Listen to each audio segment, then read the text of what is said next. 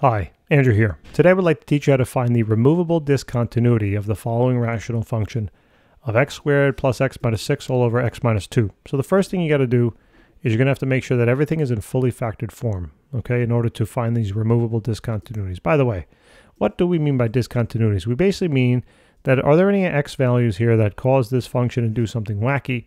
And there is, right? I mean, x down here cannot be 2 because if it's 2, 2 times 2 is going to be 0. And that's a problem, right? You can't have 0 in the denominator because 0 divided into anything doesn't make any sense. How many times does nothing fit into something? I don't know. It's nothing, right? You might say an infinite number of times. Well, that's fine. That's an idea. It's not a number, right? So there really is no value, okay? It's discontinuous there. Discontinuous. That's totally made up word.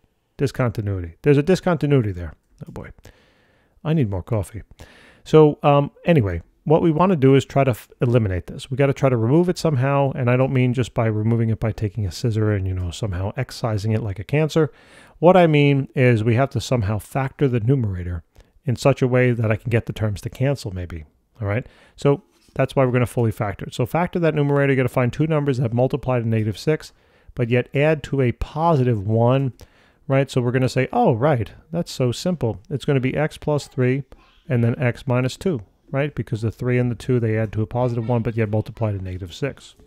And then in the denominator, it's x minus 2. So keep in mind also, if they're asking you these questions, probably, most likely, this factor down here is going to be somehow a factor in the numerator, okay? So what we are able to do now is we're able to remove that discontinuity. We were able to divide it out of the equation. So what that means is that this discontinuity I was able to remove. In other words, when x is equal to now 2, I was able to remove that discontinuity, okay? I was able to remove that. So now what's the resulting function here is going to be x plus 3. So this function overall is going to look identical to this, except at one spot.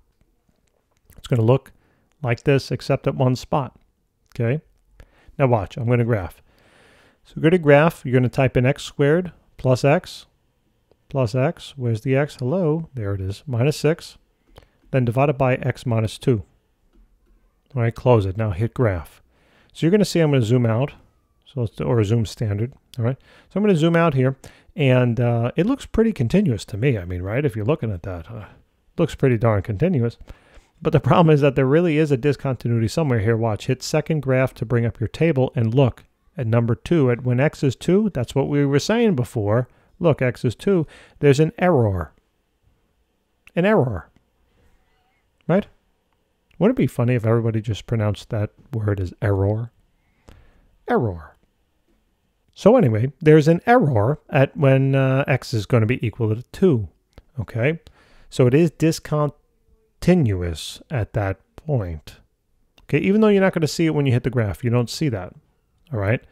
So what you want to do, if you want to identify that exact point now, what you can do is you can take 2, plug it into this for x, all right, 2 plus 3, and that's going to be equal to 5. So basically the point discontinuity now exists at 2, 5, all right? So if you look at your picture now here, if I were to go where x is going to be equal to, where x is going to be equal to now 2, and then if you go up 5 units, you're going to hit that point right there on the graph.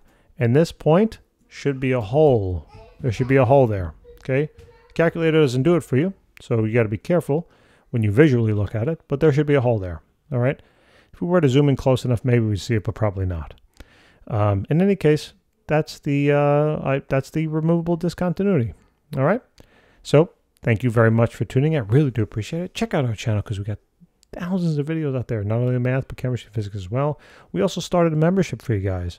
Also help you through your class as well. You can ask some comments. We get priority comments back. You might even be able to ask some specific questions. We'll make a video for you. All right? We'll give you a shout out. Thanks so very much, guys. Take care.